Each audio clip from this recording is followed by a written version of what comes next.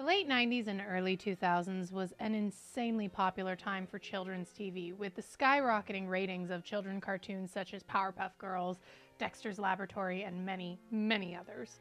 This was also a time where the world was experimenting once more with the idea of child celebrity. Everywhere you went in the 90s, you saw child stars like Frankie Muniz, the Olsen twins, Mary-Kate and Ashley. Yes, they are the older sister of Elizabeth Olsen. And of course, Amanda Bynes, who got her start on two of the most famous children's shows of all time, All That and The Amanda Show, which also launched the careers of many other child actors, including Drake Bell and Josh Peck, stars of later shows like Drake and Josh or Grandfathered.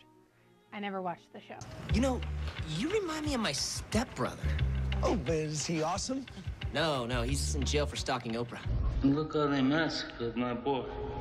All That, The Amanda Show, Drake and Josh are shows that were created by the now infamous Nickelodeon producer Dan Schneider, who has in recent years come under fire for on-set harassment, sexual and verbal assault, and abuse of power. And thanks to the newest HBO documentary, Quiet on Set, all of this came out with members of the Nickelodeon production team sharing the horrendous set environment that has now been brought to light. There is a lot of talk about the alleged abuses that happened and the response from actors, and even as of this week, Dan Schneider himself, who chose to sit down for an interview and address the documentary on his own YouTube channel, which, oh boy, we will get into that. But before we do, let me introduce myself. Hello, my name is Rebecca, or Ricky. I am an autism advocate and a sexual assault crisis counselor. I talk about all things disability and feminism in media, so if that's something you're interested in, go ahead and be sure to hit those sweet like and subscribe buttons, because apparently a lot of the people who watch my stuff don't subscribe, and to that I just say, why? Just click it. Do it. You know you want to. Also, before we get into things, be sure to take a look at my Patreon link or my shop down below. Those things both really help support the channel, and over on Patreon we have all kinds of exclusives such as early access to videos, a members only podcast, and the ability to go live with me as we record the upcoming content here. Say hi everyone! We're all live! Now, with this video, there are some important things to remember. For legal purposes, much of what we are going to be discussed is all alleged, although some things have been proven in a court of law. There are also going to be some things that we will get into with the documentary that cannot, and I repeat, cannot be a no nuance discussion. There's a lot of nuance to be had here, and we will get there when we get there. This is also going to be talking about a lot of triggering topics such as sexual assault, sexual harassment, grooming, workplace harassment, and the sexualization of minors. I will be censoring a lot of these topics to please the YouTube gods of the algorithm. And also, please know, if you do not think you can handle it and you wind up being triggered a portion of the way through this video, please step away and take care of yourself. There are hotlines you can call that can help you work through your feelings. You do not have to go through this alone. Please do not hesitate to reach out. These hotlines are run by certified crisis counselors like myself who are trained to help you work through this. We are here for you. Much of what will be discussed in this video will be coming from the HBO documentary Quiet on Set, a documentary that highlights the voices of some of the former directors, writers, child actors, and even parents of those child actors who worked with Dan Schneider during his meteoric rise to fame in the 90s and early 2000s. This documentary shared and highlighted the voices of people who were there, who were affected, and I highly recommend you watch it in order to hear the story from them. With all that said, let's take a deep breath and dive into the horrors that is children's TV and the Schneider's Bakery.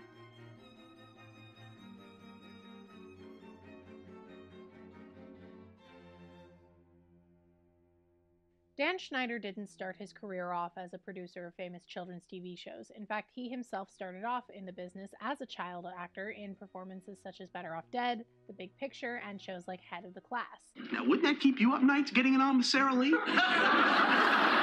His skill as a comedic performer led him to catch a lot of attention early on, even leading him to co-host the 1988 Kids' Choice Awards, which introduced him to the head of Nickelodeon programming, where he pitched a brand new idea for a TV show.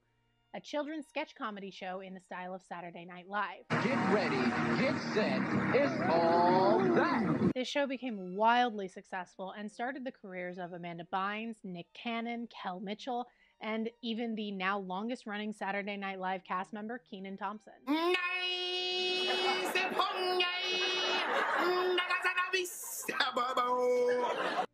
And like Saturday Night Live before it, it even spawned movies based off of sketches from the show, including Good Burger and Good Burger 2.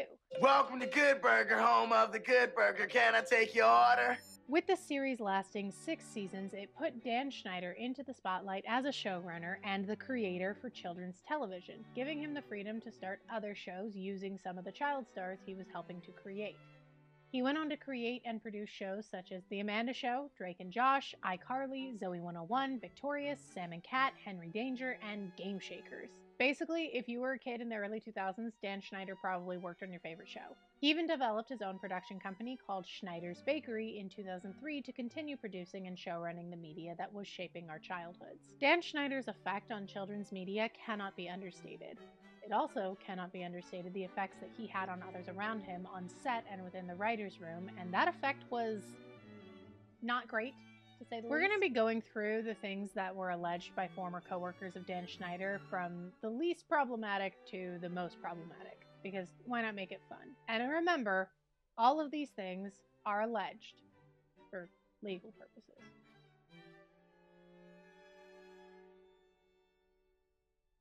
In 1999, the only 2 female writers on the team for The Amanda Show, Jenny Kilgan and Christy Stratton, were allegedly required to split one salary between the 2 of them, meaning that for the same amount of work, both women were making likely less than half of what the other writers on the show were.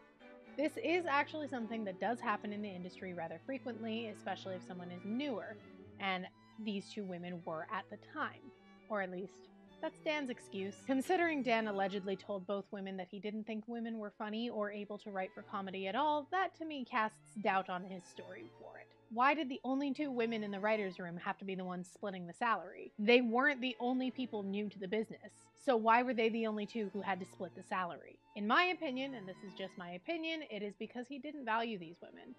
He can say he never considered gender in hiring, as he did in a statement released, but the experiences of these women and the things that he said tell a different story.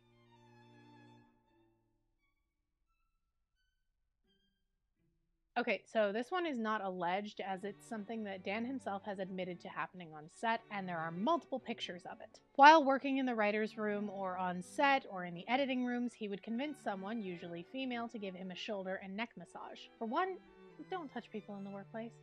Don't touch people in any place. Let's go back to quarantine rules and keep 6 feet of distance apart from each other. Or if you're a man on Tinder, 5 foot and 11 inches away from each other. But in all seriousness, asking someone for a massage in the workplace, already bad.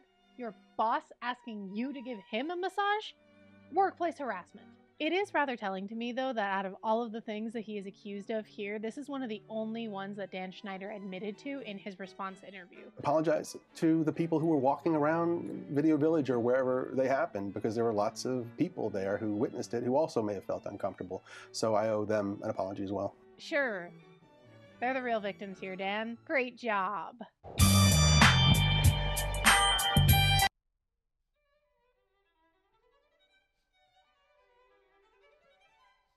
Whether people believe the sexual harassment allegations or not, which we'll get to in a bit, one thing that seems to be consistent with reports of people who have worked with Dan Schneider, both male and female, is that Dan either loved you or he hated you. And if he hated you, he made that pretty well known. In an interview with Business Insider, actress Angelique Bates from All That recalled a time in which Schneider screamed at her when she didn't perform well on the sketch, a story that was then corroborated by Bates' mother. Actress Alexa Nichols has repeatedly mentioned a time on the set of Zoe 101 where she was first screamed at by Britney Spears and then reduced to tears by Dan Schneider in an interview about that confrontation the next day. Side note, I cannot imagine how it must have been to be a 13-year-old Alexa getting screamed at by the biggest pop star in the entire world and then by your boss the next day. Also, this is something that Britney Spears herself has since apologized to Alexa for, which Alexa has since accepted. At least one adult in this situation has finally taken accountability. Other instances of a hostile work environment were mentioned by writers that included them getting credit taken away after being fired from the set, something that is illegal, mind you. If someone creates work for a production, they are legally required to be credited for that production. Writer Jenny Kilgan claiming that she was threatened to have her career eliminated if she reported Dan to the Writers Guild for having her and another writer split a salary. A promise that seems to have come true, as after her lawsuit against Nickelodeon for gender discrimination and a hostile work environment, she left the entertainment career. really sad. Really sad. But then there's also the hostile work environment that the children had to go through, like the filming of On Air Dare. Next Snick, we take a dip in smelly, gloppy dog food. Find out which of these 3 All That cast members gets dunked in doggy dinner on this week's Snick On Air Dare. During the filming of On Air Dare, there were a series of dares that the children were required to participate in as a child's version of Fear Factor. Some of these dares included the child being submerged in a pool of worms, being smothered by peanut butter and having it licked off by dogs, having a scorpion be placed in their mouths, and in one particular segment that I remember having watched live as a child, having young actress Chelsea Brummett drink bathwater of a trucker. Is this just a camera trick and not actually bathwater? Probably. If it was, that's like attempted murder, or very least child endangerment. Another particularly bad one that I found while I was editing this video was one in which one of the child actors had to strip down to a diaper and sing the national anthem. I genuinely do not know how we could look at this and think that this was entertainment. It's very disturbing to me exactly how much these segments don't actually resemble Fear Factor, but rather college hazing.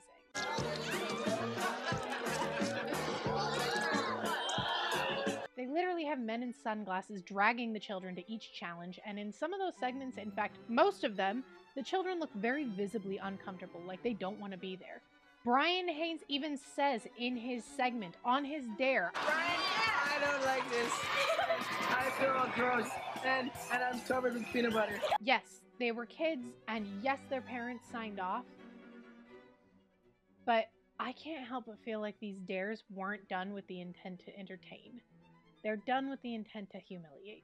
And judging by the fact that many of these now adults are saying that they wished they could have said no to them as a child, I would say the humiliation worked. For an entire generation of children, we watched as these kids were humiliated, and it was normalized.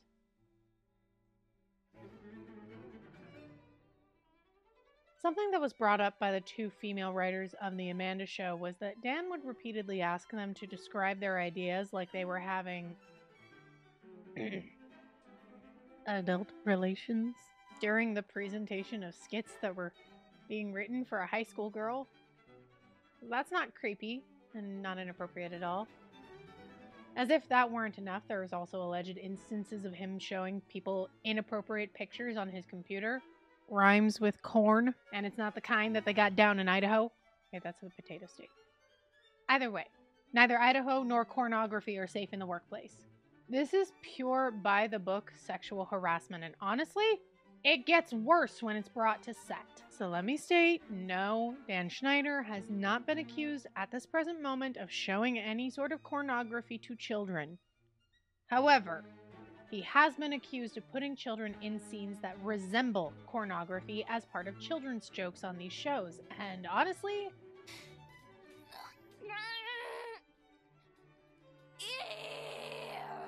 I can't disagree with that statement. There are a lot of situations on this show that involve white or clear liquid being squirted on these kids' faces and just in,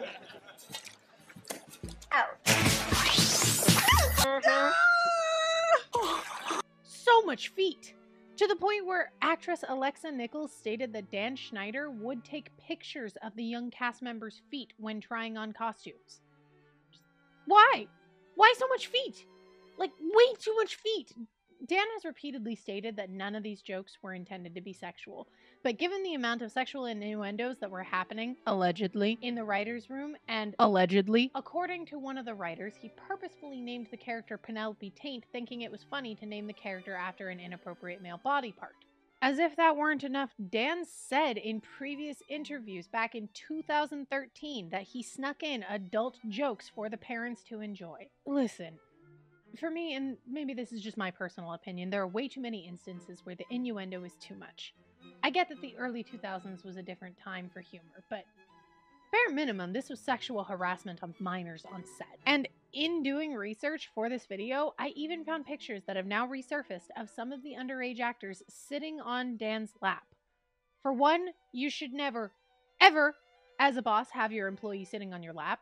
That goes double, triple, quadruple, quintuple if your employee is a literal child. Disgusting. Inexcusable. And if that weren't enough, One that has also resurfaced and not been addressed, Dan repeatedly tweeted pictures of his underage actor's feet.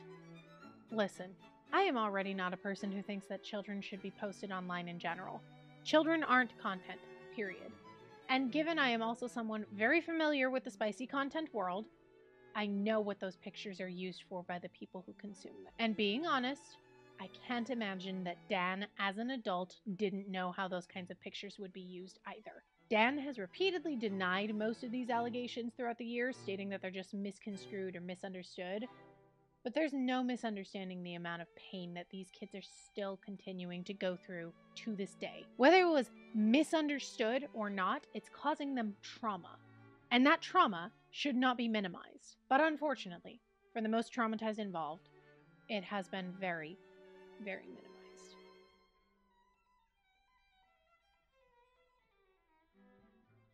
Okay, now here's the part of the video where I'm going to have to ask people to put on their nuance caps and remember something very important, okay? Two things can be true at once. During his time on set at The Amanda Show and shortly before his time filming Drake and Josh, Drake was a blossoming child actor working on commercials, guest spots on TV shows, and trying to start a career in the music industry. During this time, he was also receiving acting and career coaching from the on-set dialect coach for The Amanda Show, a man named Brian Peck.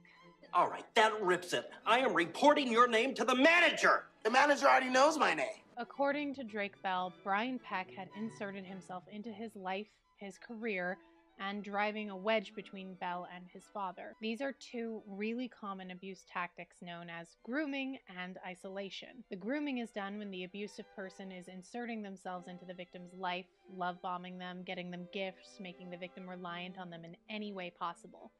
In the case of Brian, he would pay special attention to Drake, drive 2 hours out of town in order to see Drake perform at his concerts, and take Drake on trips to Disney. The next step is isolating the victim from anyone that can prevent or stop the abuse. This was done by Brian telling Drake that his father should not be trusted, that his father was stealing his money, and that no one liked having Drake's father on set. Once Drake's father had been pushed out of the picture, Drake was now living with his mother, and Brian would then tell Drake's mother that it would only make sense for Drake to stay the night at Brian's home during the time when Drake would have auditions to attend, which Drake's mother agreed to.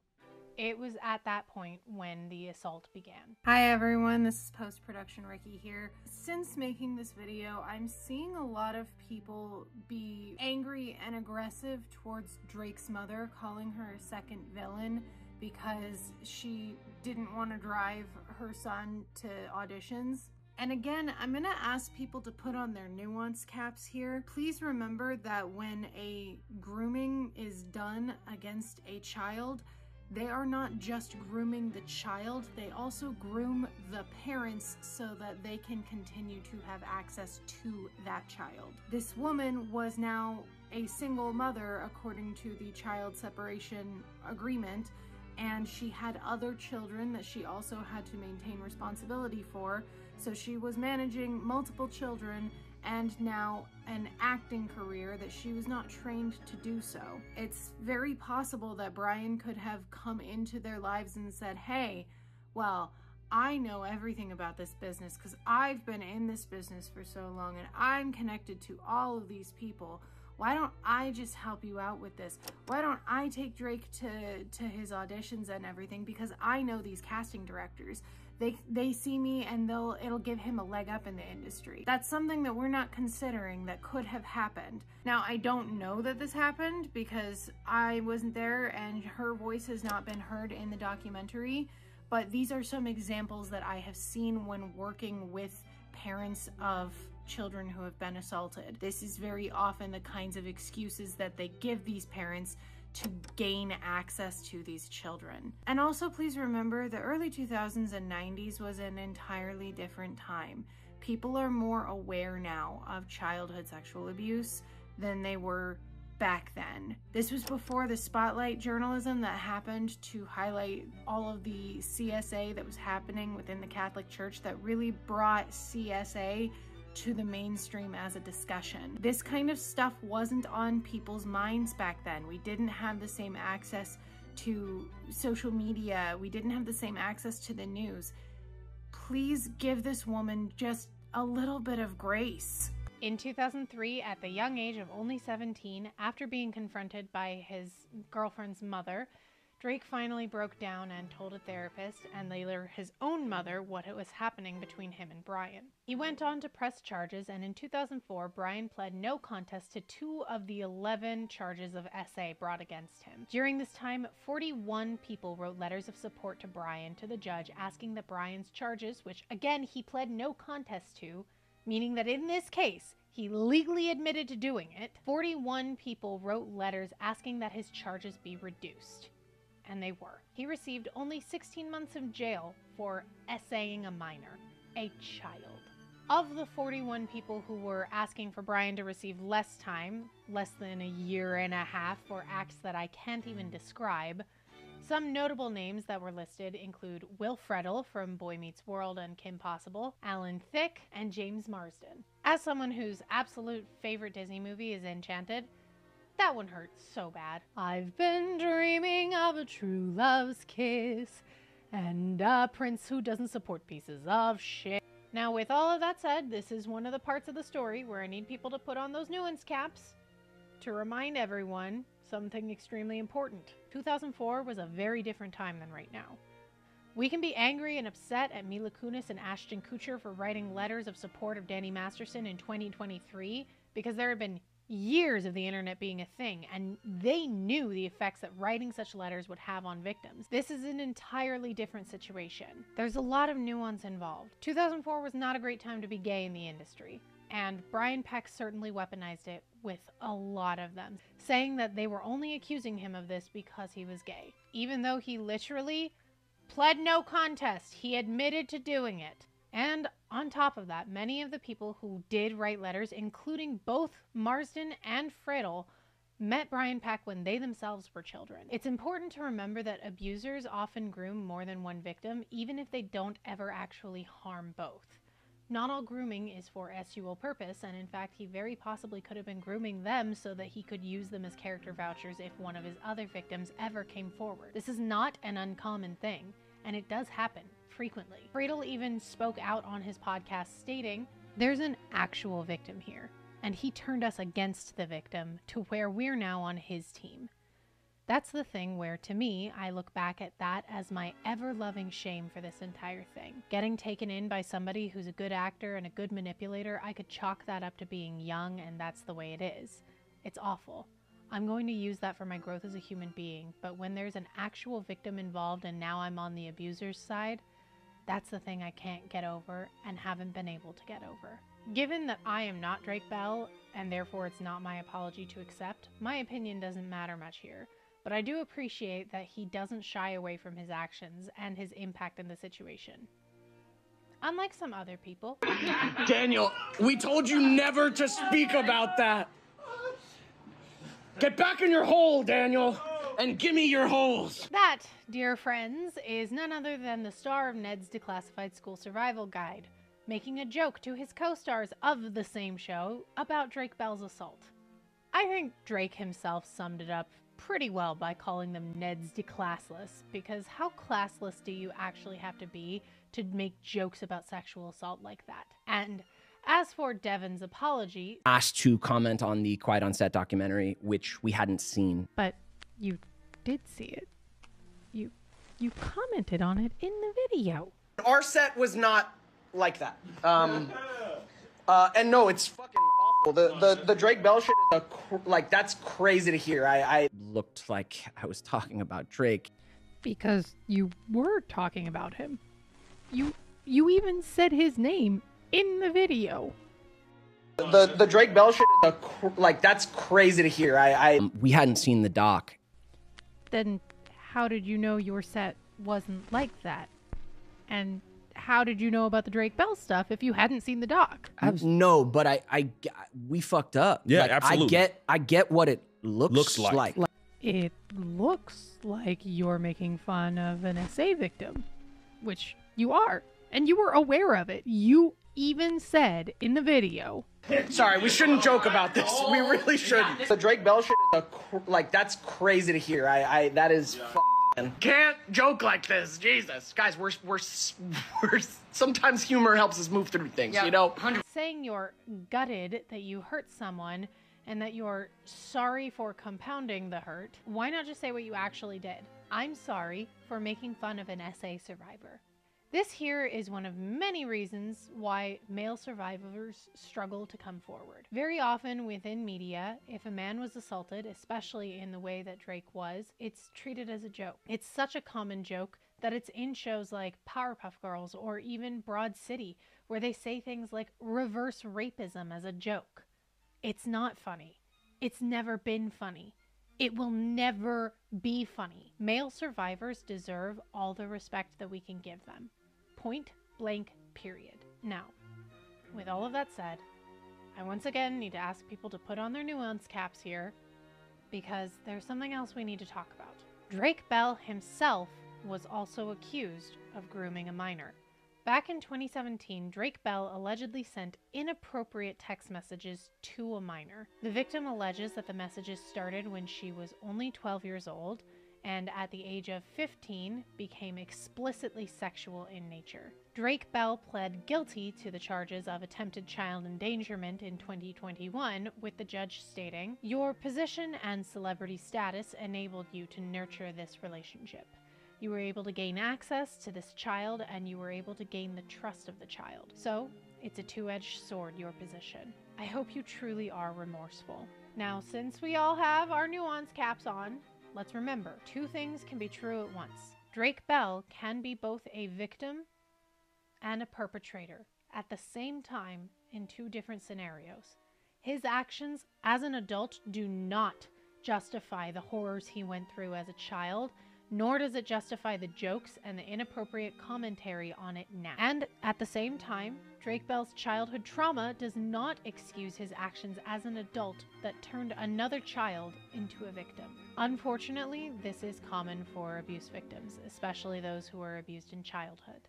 Studies show that, unfortunately, 1/3 of abuse victims perpetuate that abuse on someone else in their lifetime. Drake happened to be one of those people. I hope that everyone in this situation gets the help and support that they need so that the cycle of abuse stops here and now. I hope that there are no more children impacted by the actions of adults who should have known better. When it comes to Drake Bell's situation, he has stated that out of the adults in his life, the only person who was there for him throughout his situation was Dan Schneider. Likely because Dan was one of the few people who actually knew what was happening. But once again, two things can be true at once. Dan was there for Drake when Drake needed someone, and he caused harm, severe harm, to others. Harm that some still struggle to speak about to this day without fear of consequences.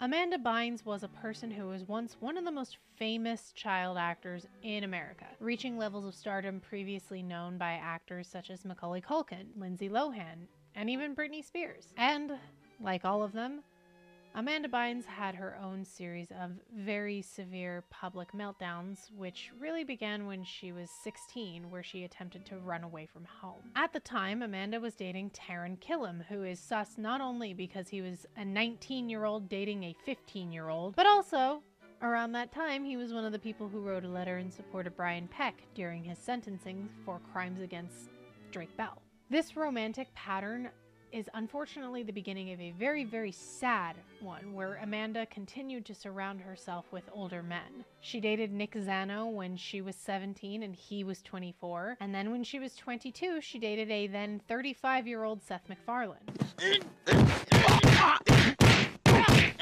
To me, this kind of pattern indicates that this behavior was seen as normal for her, and that's a very sad thing.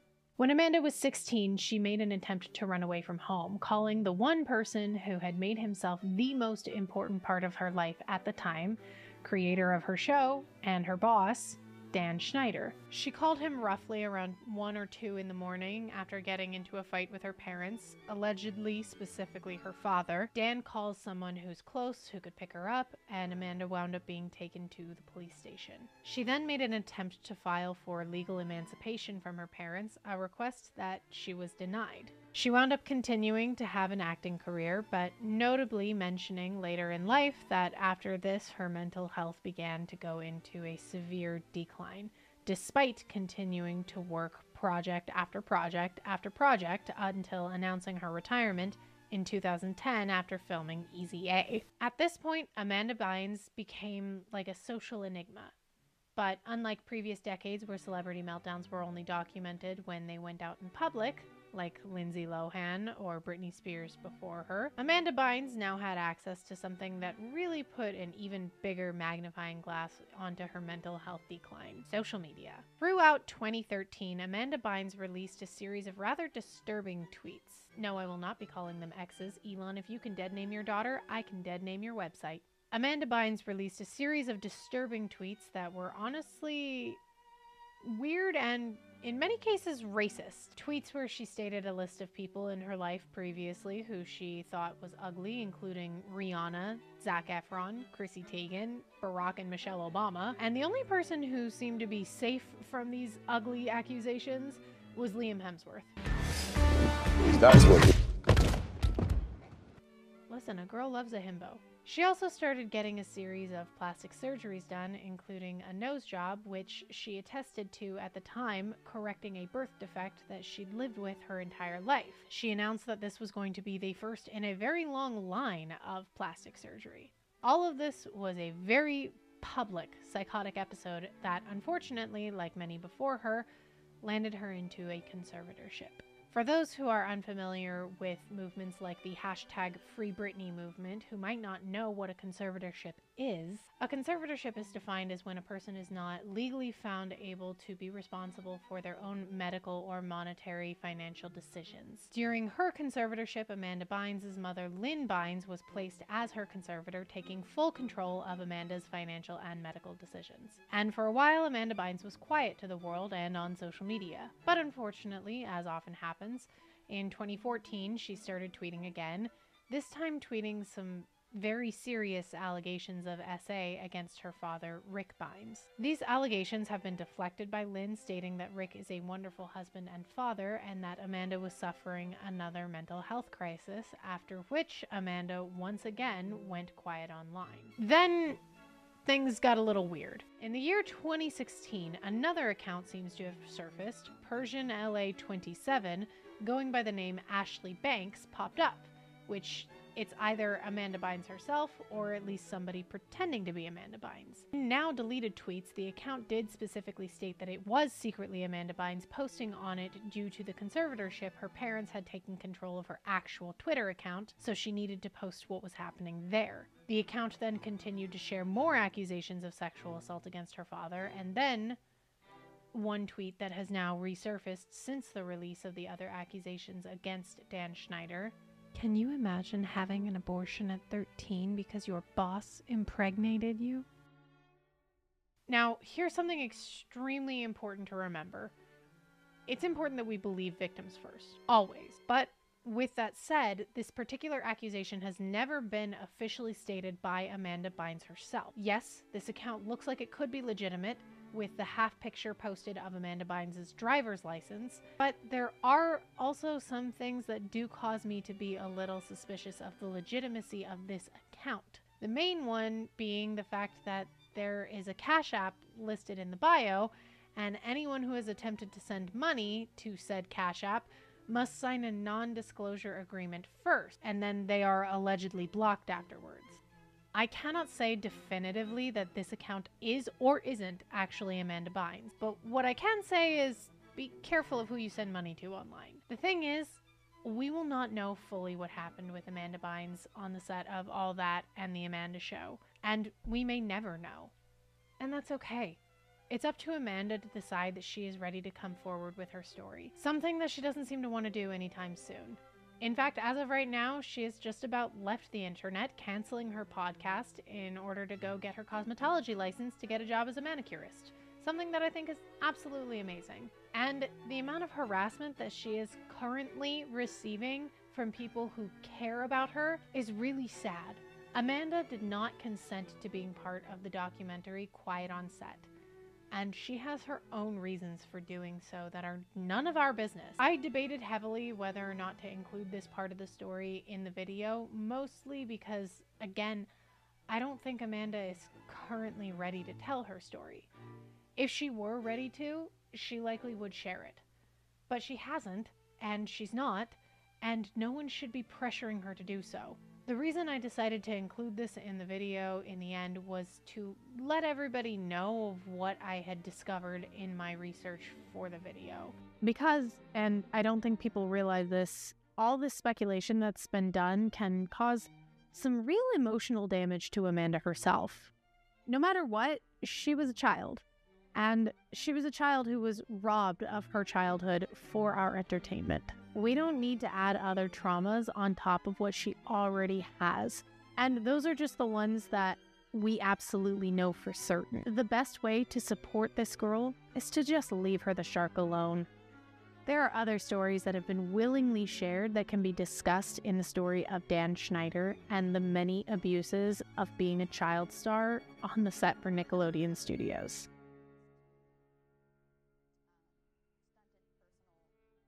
Jeanette McCurdy and Alexa Nichols can honestly be the two people credited most with bringing these stories to the public eye.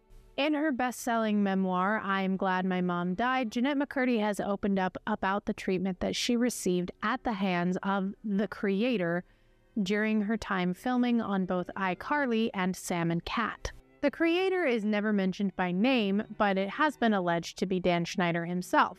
Something that Dan Schneider seems to agree with in his apology. We'll get to that later. God, I know this video is a long one, but there is just so much to talk about with this story and so much to unpack here, but I promise we're getting there. Some of the most damning accusations against the creator in the book are that he would offer underage actors alcohol on set, trying to pitch the shows against each other, saying things like, "Come on, take a sip." No thanks. Come on. I've never had alcohol before, and I'm only 18. Couldn't I get in trouble? No one's looking, Jeanette. You're fine. I don't know. Victoria's kids get drunk together all the time. iCarly kids are so wholesome. We need to give you guys a little edge. This actually lines up with what actor Avon Jogia has stated during his time as Beck on Victorious, where he's repeatedly made videos saying that he was actually drunk or hungover during most of filming. The fact that this was known and encouraged is absolutely disgusting. And for the creator to try and encourage other underage actors to do it as a means of loosening them up is just so gross. And in Jeanette's book, she also corroborates Alexa Nichols' previous claims about the costumes being overly sexualized with Nickelodeon, and having the creator heavily involved in approving the outfits. I asked if I could please just try on one pieces with board shorts, the way that I feel most comfortable in a bathing suit, being covered up. But our wardrobe designer said that the creator explicitly asked for bikinis, and so she had to have me try on one or two of them so he had the option. She also describes how things got so terrible with the creator's behavior that he was banned from work for a hostile work environment. The creator has gotten in trouble from the network for accusations of his emotional abuse. I feel like it's been a long time coming, and should have happened a lot sooner. I appreciate the amount of trouble he's gotten in. It wasn't just a slap on the wrist sort of thing. It's to the point where he's no longer allowed to be on set with any actors, which makes communication in between takes complicated. This resulted in the show being canceled shortly after, with Jeanette being offered $300,000 worth of settlement, which she called hush money, in order to not talk about her experiences on set. Something that she did not take. Something that I think other survivors of Dan's behavior and abuse are thankful for, because, in all honesty, Jeanette's book last year, I'm Glad My Mom Died, really forced a lot of the abuses faced by child stars, and especially those who are on Nickelodeon, into the limelight. So much so that this documentary was made, and Dan Schneider was forced to respond.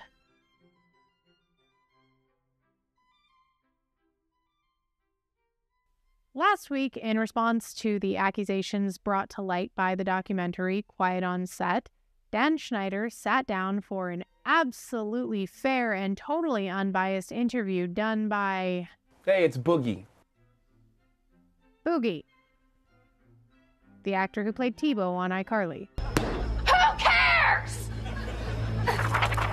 This is why we don't trust a man who can put a taco on a stick. It's impossible.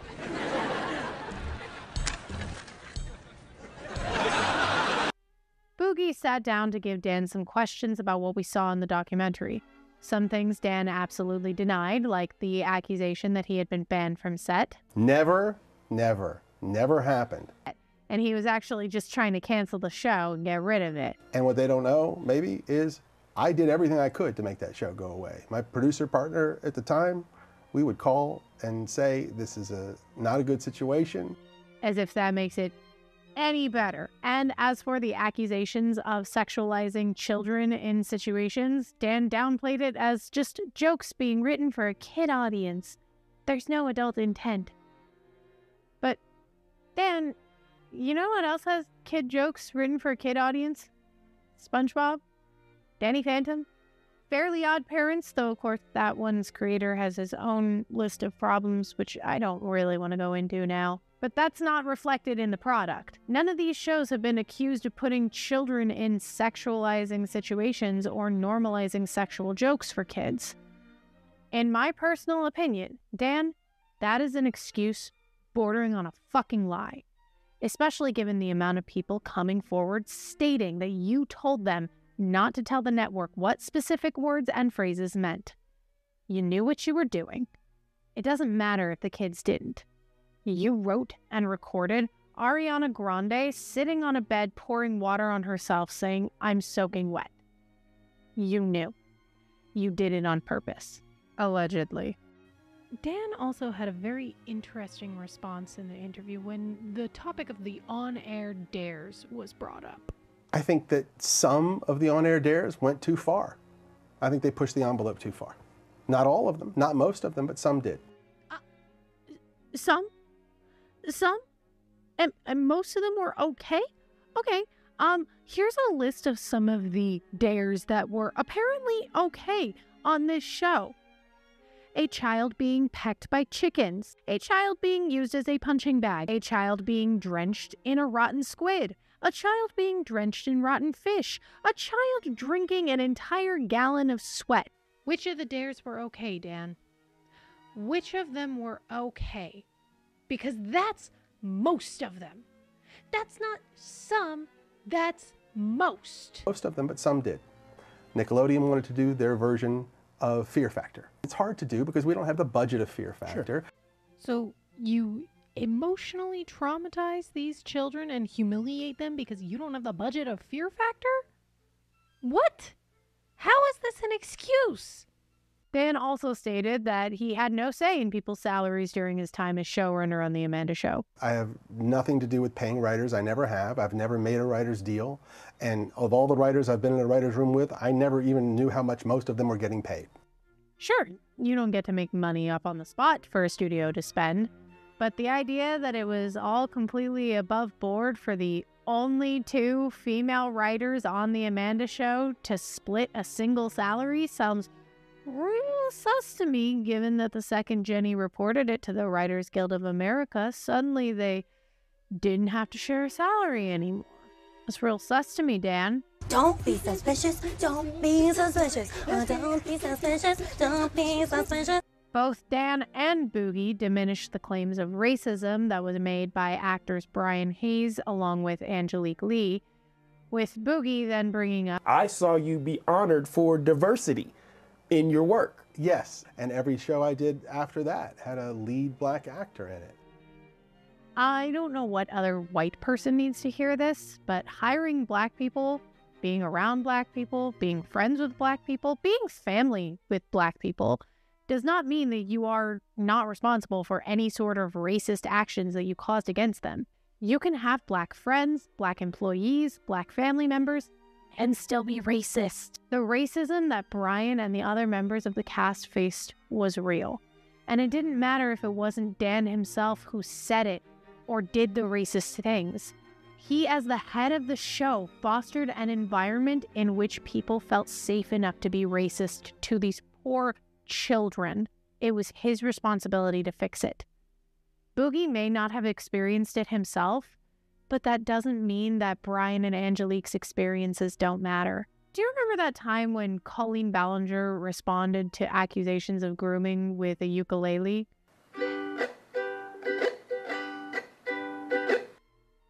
This non-apology felt like the non-musical version of that.